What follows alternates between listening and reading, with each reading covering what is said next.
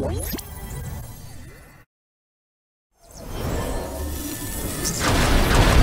your favorite streamers, whether it be Mongraal, MrSavage, or Ninja, we always see their performance at its peak, all the time. Okay, let me ask you this. Have you ever just sat back and thought to yourself, how exactly do these pro players hop on stream and perform so phenomenally well? That's precisely why we're bringing you this video. Hey, what's up guys? Once again, this is Keith Allen, and today we're gonna be bringing you 3 warm-up routines that will improve your Fortnite skills and get you those battle royales. And when you're done with these warm-up routines, head over to InstaPro to practice your new skills in a match with guidance from one of our coaches. Okay, if you take a look at players like Zexro, you're gonna see something very distinct. He has aim that is unmatched, first of all, and he's able to seemingly turn the tables around in mere seconds. In fact, his aim is what sets them apart from the rest and allows them to clutch up. In Fortnite, aim, unfortunately, is sometimes overlooked. But if you miss your shot, then all your flashy edits and crazy builds, well, they go to waste. Just like that. Training your aim for a minimum of 10 minutes a day can have impactful results and definitely put you amongst the top of the top. Don't you want to be known as an insane editor, builder, or someone with crazy aim? Practice these methods every day for around 30 minutes and you'll be on your way to reaching the top. Okay, so let's dive into a few ways you can improve your aim today. Alright, first up, we have Kovacs aim training game. Now, aim is probably the first thing you need to warm up. The reason for this being is that if you hop into a game or creative, your shot will be off, and you won't be able to hit your target, and all the rest of your warm-up has no real use. The first most effective warm-up routine that I and many others use is called Kovacs Aim Trainer. It's a game that stimulates real shooting environments, helping you improve your aim in all aspects, such as flicks, tracking, and so on. Personally, the tracking aspect is the most effective for me. For those of you who don't know what tracking is, it's the traditional type of aim where you follow your target with your crosshair. It's tough to do, especially when people are moving around quickly. This is why we see players in late game environments getting the most kills. So I'm sure by now you've been wondering, which courses in Kovacs Aim Trainer? It's simple. The courses that provide optimal tracking practice are Ascended Tracking V2 or V3. If you want to train your flicks, then any variation of Tile Frenzy will work. But we have one important question: which aim is more important? While you should strive to improve both types of aim, the most prominent kind of aim is tracking. While flicking is super effective and is the only way to implement chip damage, consistency is what really scores big on our board. I mean, why be 90% accurate when you can be 100% accurate? Let's take a look at a good comparison of 2 players who use seemingly different aims. First, we have Mongraal, who is probably one of the snappiest players around. His entire game is built around it. Flicks are a big part of his game. Tfu's specialty, on the other hand, is tracking. This guy is able to glue his crosshair into you, and once he gets you low, he has a solid flick to finish you off. While you definitely can alternate between the two, when we look at Tfu, he just has plenty of stats to back up his ability to perform both types of aim. Now think of how often targets are stationary in Fortnite. Most of the time, players are jumping all around, and tracking is the most consistent type of aim. You use tracking for snipers, hipfire SMGs, ARs, even shotguns sometimes. If we talk about the tactical shotgun, it's almost purely tracking. Okay, now don't think we forgot about all you controller players. You know we have a special place in our heart for you. With the advent of creative, Epic gave many content creators the ability to make maps. Many of these maps have come out, and there are dozens of maps for aim training. Some would even argue that creative aim courses are more effective than Kovacs. Some notable creative aim courses include Beaks, Donnie SCs, and much more. Okay, check this out. We have an entire thread on people debating whether or not Kovacs is actually any better than creative aim maps. One user said this: I couldn't agree more. Kovacs is better for training your consistency with aiming and mouse movement, like those fitness gyms where people run through tires and do high jumps and run sprints. Fortnite aim is better for situational muscle memory, and is more akin to 1ving a friend and shooting on a goal in a sport. Both Kovacs and creative do have their ups and downs, okay? But when it comes to Fortnite's situational muscle memory, creative takes the cake. That's why controller players shouldn't feel bad. There are tons of phenomenal controller players such as Ghost, Izza, and Aiden that unleash the full potential of controllers.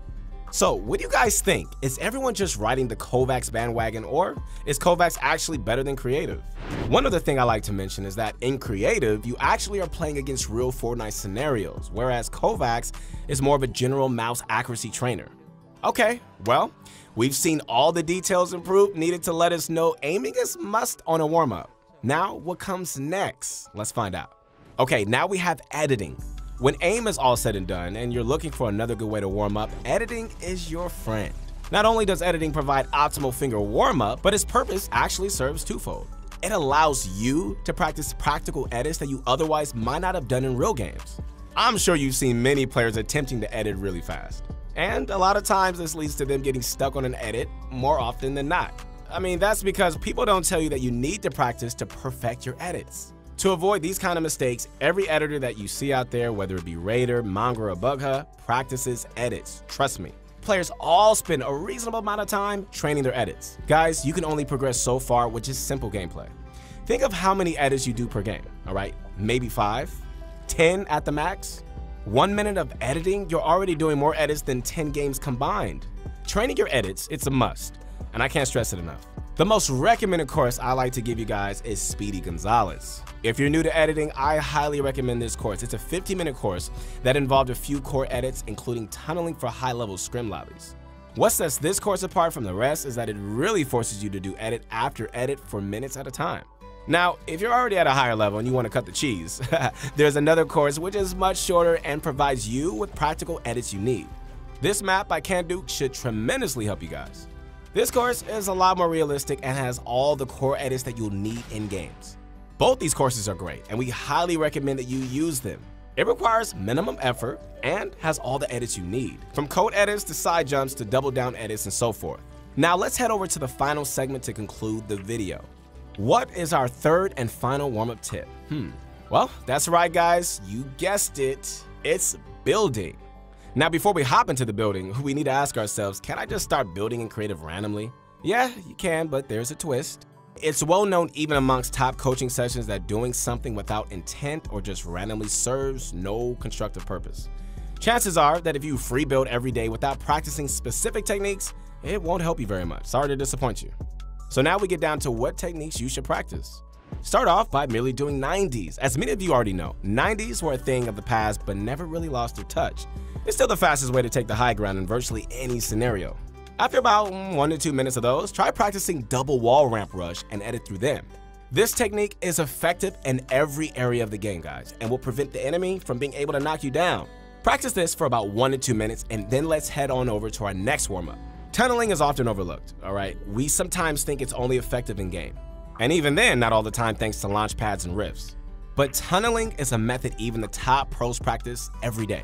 At least once a game you need to tunnel, and the better you get at it, the more fluent variations you can try. You can tunnel using walls and floors or pyramids and walls. Check out these 2 variations.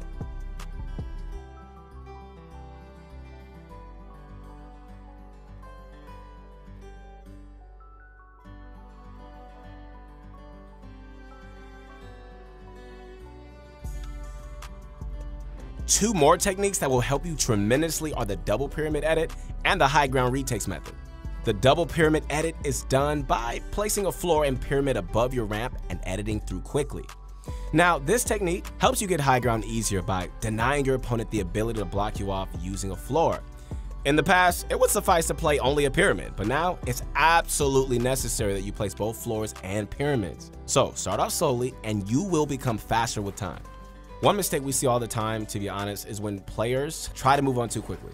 Guys, you need to start off from level 1, not jump to level 10. Just to let you know, the top pros even started off slowly, and now they're editing at speeds that weren't even imaginable. Okay, the last technique is none other than the high ground retake. I caution that this method is not easy, but after some practice, it will help you immensely. Okay, so we're gonna start off slowly, and later you can add in variations. So let's review what we learned.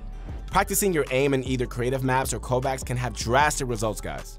Don't take my word for it, just look at the pros. Don't you want to surprise your friends with insane headshots? So what is 10 minutes a day practicing your aim?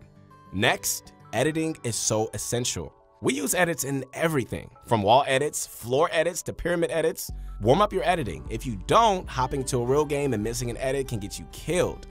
Third, practice your building techniques, not just random ones. You need to understand what you are building. Build with a purpose. All these warm-up tips will only cost you 30 minutes of time, okay, and take you a long, long way. So at the end of the day, to be real, we see pro players aren't fluent because they're just talented. What they don't tell you is that they've gone through all the